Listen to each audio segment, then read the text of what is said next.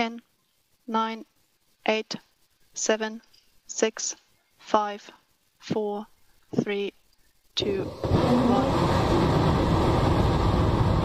Liftoff.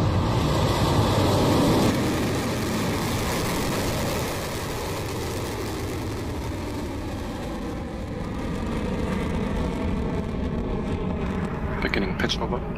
Stage 1 propulsion nominal.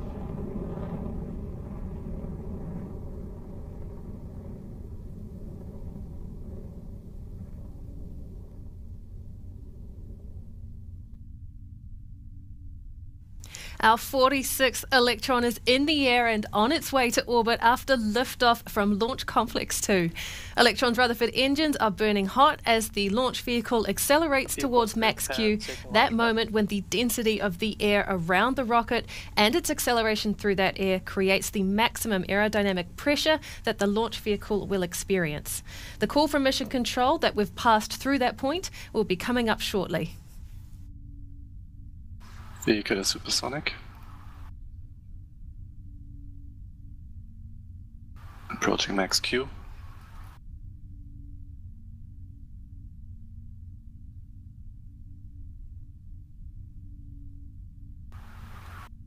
At max Q.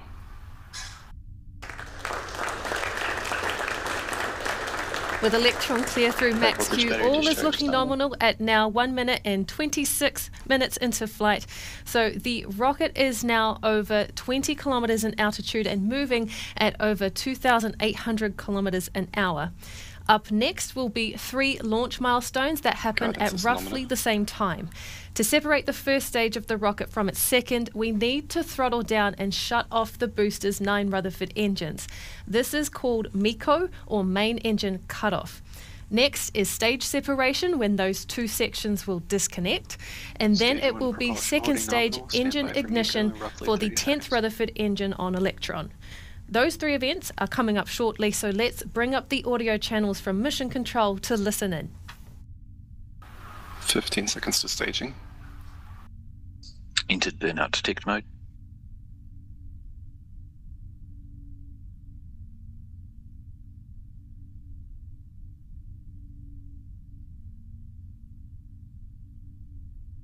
MECO confirmed. Stage separation successful. Stage 2 ignition.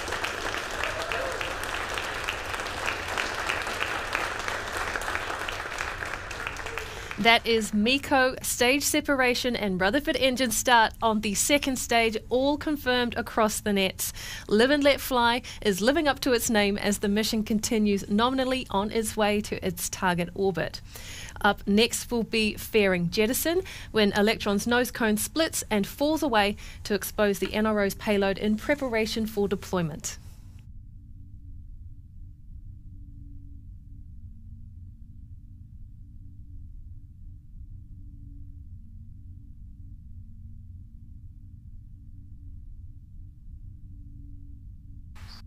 Phenomena.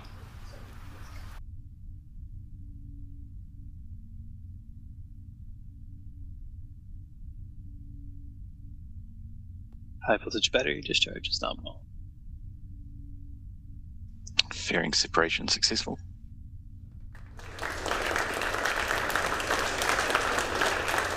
And that is fairing jettison confirmed, as all continues nominally for Electron.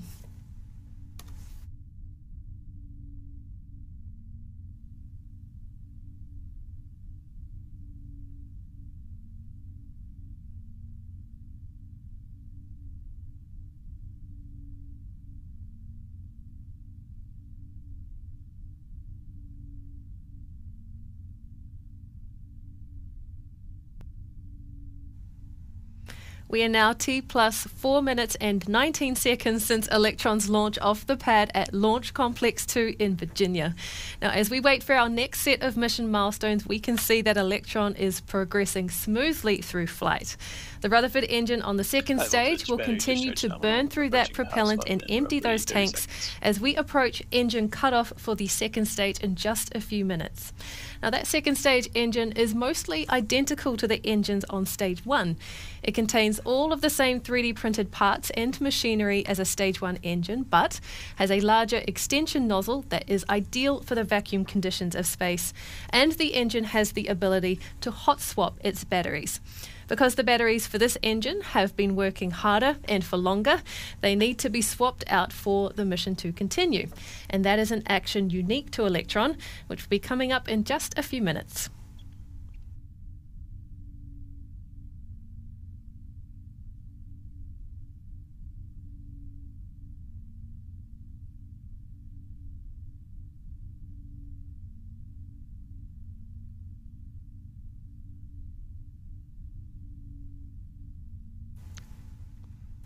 Coming up now on battery hot swap for the second stage engine.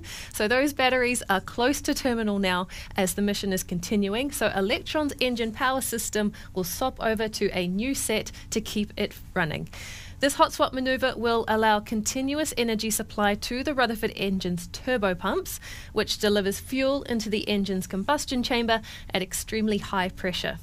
The old set of batteries will be jettisoned, which we might see on our screen when that happens. So let's watch and listen out for the call from Mission Control.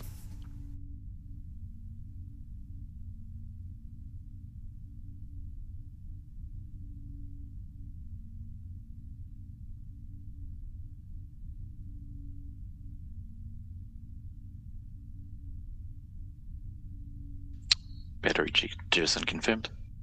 Hot swap successful.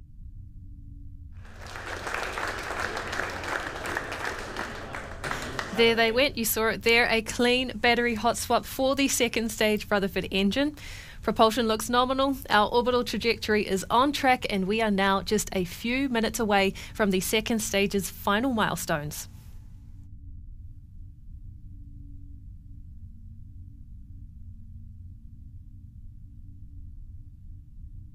Stage 2 propulsion is still holding nominal.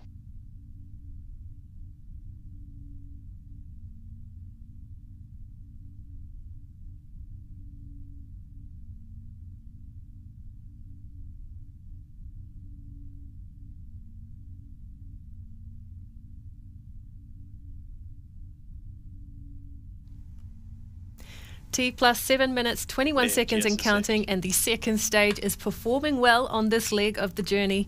The burn of this engine should take the kick stage with its NRO payload all the way to the highest point of this mission's trajectory and reach speeds of up to 28,000 kilometers an hour ahead of payload deployment. We are now, though, under 2 minutes to the cutoff of this engine, and we should start hearing more status calls from our mission control operators shortly.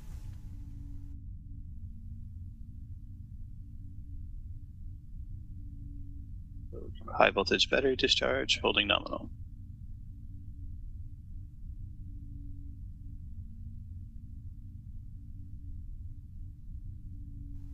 Soon we'll be repeating the process of the stage separation that we completed earlier in the mission for the stage 2 you see on your screen from its kick stage with the NRO payload.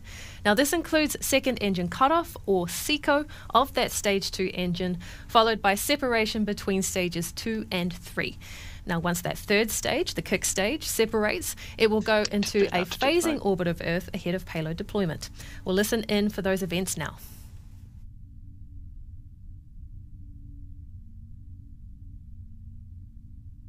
Francis Automata.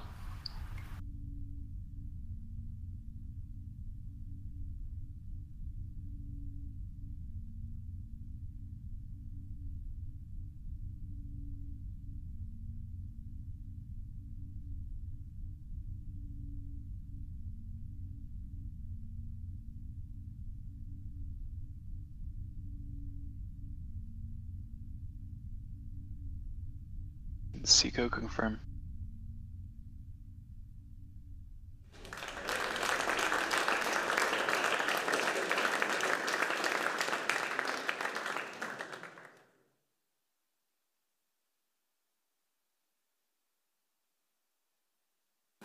Good, transfer orbit.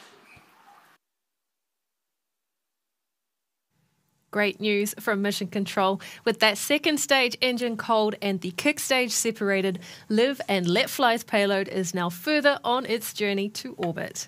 The kick stage has been released at the apogee of this mission's target orbit, otherwise known as its highest point, but not yet on a circular path.